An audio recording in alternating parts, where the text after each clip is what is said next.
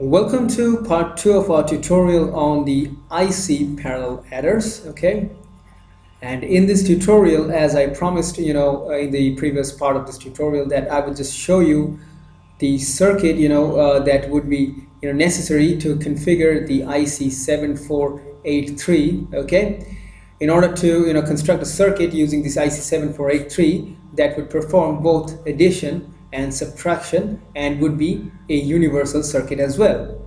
Okay, so having said that, I'll just go into showing you the circuit, as I don't want to make break promises.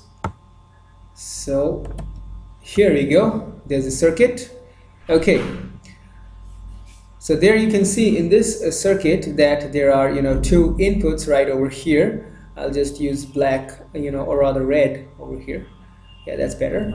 So here you can see that there are two numbers, that's the X and the Y bits right over here, which are being used as the inputs to this circuit. So here you can see that there are two 7483 chip, one right here and the other right over here. So basically we need to construct this circuit in order to construct a universal adder and subtractor as well.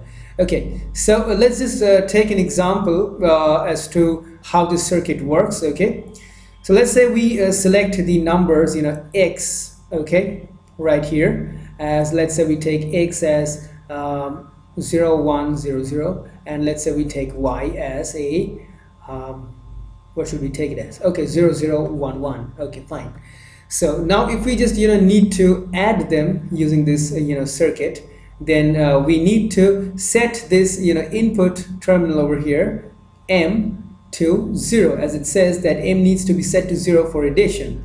Okay, so when we just set M to 0, we'll just find that these XOR gates right over here would become transparent. Okay, I'll just illustrate the process by means of an example right here.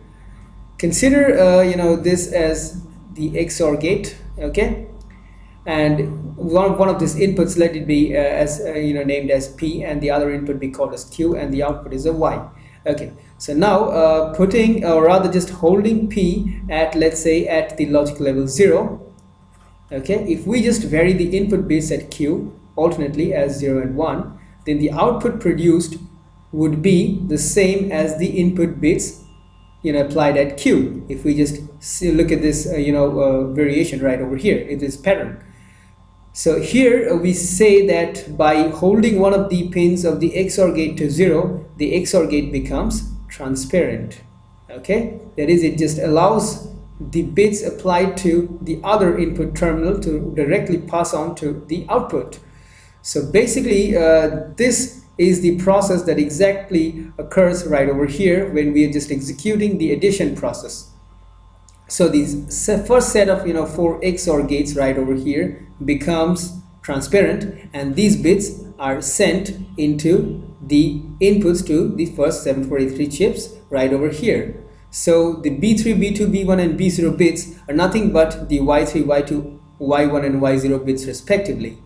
Okay, the carry in bit being 0 over here, since M is set to 0. Okay, we just add, or rather this chip just adds the bits at A and B together. Okay, and by addition, if there is a carry, it produces the respective carry over here, right here, and if there is no carry, then we get a 0 right out over through this XOR gate.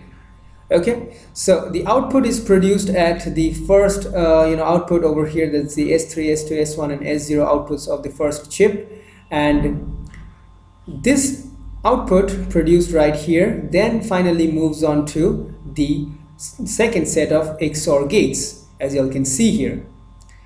All right, and now if we just consider the situation that M being set to 0, we have another AND gate right here, and that gets a 0 input as well. And if we just try and adding these two numbers, then we would see that if we just try and add them, let's say we get what we get the result as, we get 1 1 1 and a 0. So here there is no carry, so the carry bit being kept at carry out is 0 over here. The M being also 0, we get an output of 1. So this one of the inputs to this AND gate becomes 1. It may or may not become 1, but m being held necessarily to 0, okay, the output of this AND gate is 0 as well. So basically we see that this output is being applied to one of each of the inputs to the second set of XOR gates right here. So basically these XOR gates having 0 at one of each terminal, okay, so they become transparent too, and they just allow the the sum bits, that's S3, S2, S1 and S0 from the previous adder chip to directly pass on to the second adder chip and become the bits at B3, B2, B1, B0 respectively. Okay, so the output of this AND gate S being 0, the carry in bit onto the second adder chip is also 0, okay, and the one of the 4-bit inputs on the second adder chip being set to ground is also 0 in this case, and therefore the sum bits unaltered just pass on to the output and produce the final sum.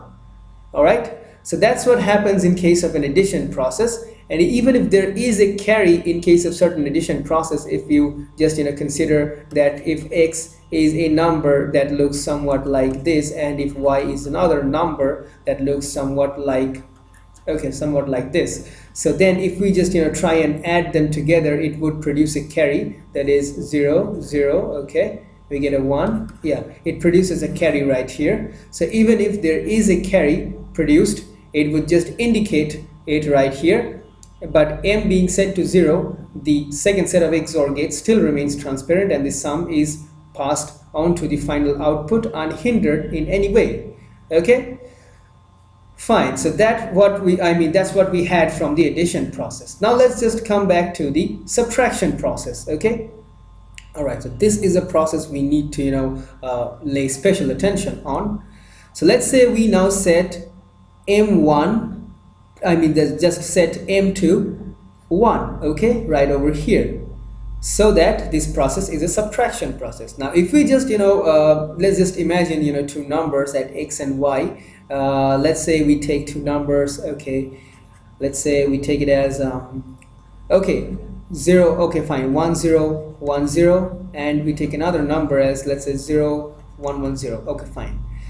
So here if we're just gonna subtract y from x, okay, if we are going to subtract the y from x, that is, we're going to do this process, then x would be known as the minuend, okay, that's the number which is going to subtract the other number, while y, that's the number that needs to be subtracted, will be known as the subtrahend. Okay, fine. So in this case we're just going to, in order to execute the subtraction process in terms of digital electronics, we need to use the 2's complement technique, where the subtrahend, right, as you can see here, that's y in this case, needs to be 2's complemented. Okay, if you all are not aware of the 2's complement process, kindly refer to our previous tutorials where we have discussed this process in detail. Okay, so for the time being, let's just consider this example and see how the subtraction process would occur. Let's say we have, or rather we just need to 2's complement the bits at y, so the y bits would become complemented first. Okay, we'll just perform the complements of the y bits and it would become something like this, and then we would need to add 1 to it so that we get an result of, okay, let's say here it is, we obtain such a result right here, 1 0 1 0. Now this is actually the 2's complement of y. Okay, so therefore now this number needs to be added to x. Okay, so we just write down the bits of x over here, and this is the 2's complement of y. Okay, so again we write it down and just add it plain and simple. Okay, 0 1, and yeah, that's the result right over here, as you all can see.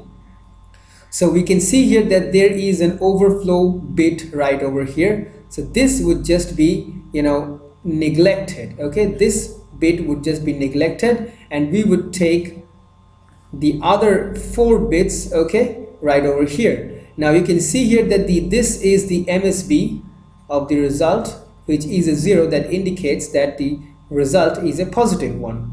Okay, and this carry bit that we are getting over here, which is a 1, okay, would signal that here the minuend was greater than the subtrahend. Okay, so here, since x was greater than y, this would just be indicated by basically by this result here, I mean by this overflow carry bit right over here.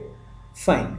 So if we are just going to take, or rather set x and y to these very values right over here, then the carry bit, okay, or rather the carry or borrow right over here, or rather the carry out right over here, would be set to 1 in this case. Okay, I'll just use a different color. Okay, yeah, it would be set to 1. Okay, and therefore m being set to 1 again, the carry or the borrow would be a 0 in this case, and this 0 being or rather going into the input of this AND gate, okay, would produce an output of 0 again.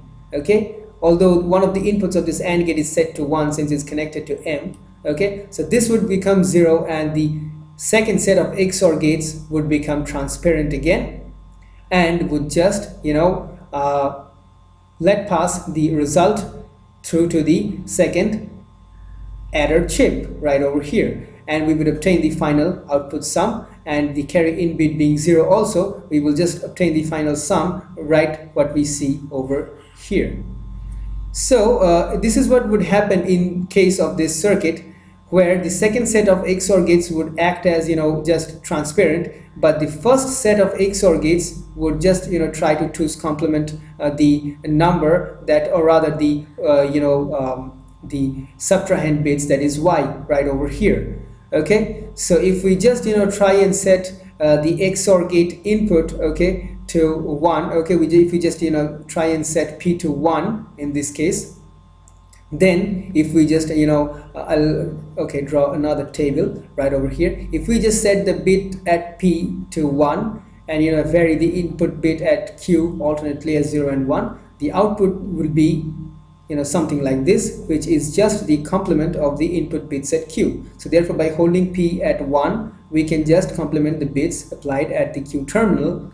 Okay, so therefore this is exactly what happens in the case of the first set of XOR gates right over here. Okay, where the y bits are just complemented, and then carry in bit of the first added chip being set to 1.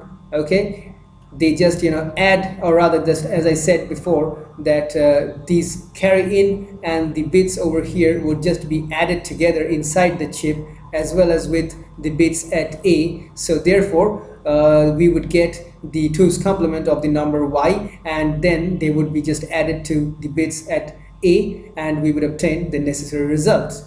Okay, so this was pretty much the process when x was greater than y, that is, the minuend was greater than the subtrahend.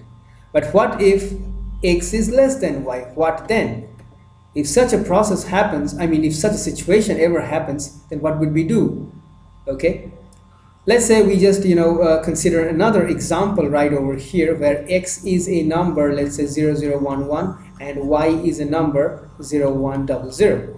So here, if we are just going to subtract again x from y, where you can see clearly that x is less than y in this case, so therefore we need to just choose complement y again, and it would be 1011, and then by adding 0001 to it, we'd get the 2's complement, that is, we'd get 0, and then again another 0, 1, and then we'd have 1, and this is basically the 2's complement of y, and we are just going to add it to x. Okay, right over here, just kindly hold on with me for some time while I just illustrate this example. Okay, we are going to obtain something like this. Okay, basically if we're just going to obtain this result, okay, this is definitely not the correct result that we obtained, since x was less than y, or rather the minuend was less than the subtrahend. So now we can see here the overflow carry bit was a 0. Now this 0 that would be produced right over here at the C out in the second example, okay, this bit being set to 0 while the M bit is set to 1, would just cause an output of 1 right over here, which would travel to the input of this AND gate, and we would get an input of 1 right over here when m is being set to 1. So this this AND gate would have two 1s at its input, and its output will be a 1 in this case, which would just make the second set of XOR gates right over here act as inverters, just as we illustrated in this example right over here. So the XOR gates at the second chip would also act as inverters and invert the sum right over here, because the sum produced would not be a correct one and it would require a second 2's complementing process. Okay, so if we just go back to our example and try to 2's complement this number again, we would get 000, okay, and then by adding 0001 we would get, yeah, this is what the answer actually is. This is the correct answer. So if we are just going to look at the numbers again, it's just 11 minus 100, which would be, so this was basically 0011 corresponds to decimal 3 and 0100 corresponds to decimal 4. So here 3 minus 4 would be minus 1, and here we got the answer 0001, which is the equivalent to decimal 1. So here the the overflow 0 bit produced right over here indicates that it is a negative answer. Okay, it indicates that it's a negative answer, and here 1 gives us the required magnitude of the result that we want to obtain. So here the second set of XOR gates, as I said, acts as inverters and inverts the sum, and carry in bit being connected to the output of this AND gate becomes, or rather is just set to 1, and therefore the seconds, these B bits as well as with the carry on, the carry in bits just gets added during when they enter into this second adder chip, and therefore the 2's complement of this sum output is just obtained right over here. And these bits being set to 0, the 2's complement bits of the 2's complement of the sum bits are just sent out into the output, and we obtain our final result right over here. Okay, so basically this is how this circuit works. I know that the process is a bit complicated, and I would request y'all that if y'all did not understand any of the processes, just kindly go through it once more until it becomes clear. So it would just in the very first trial, or rather in the very first introduction, it would seem to just becoming a bit of a complicated issue, but if you just bear with patience, I guess it will be just fine. So with that, we just come to the end of our tutorial on the part 2 of the IC parallel adder. Okay, I guess I have been able to sum up this topic quite in a proper way. So kindly catch up our next tutorial on digital electronics, and for the time being, it's just goodbye for now, and thank you.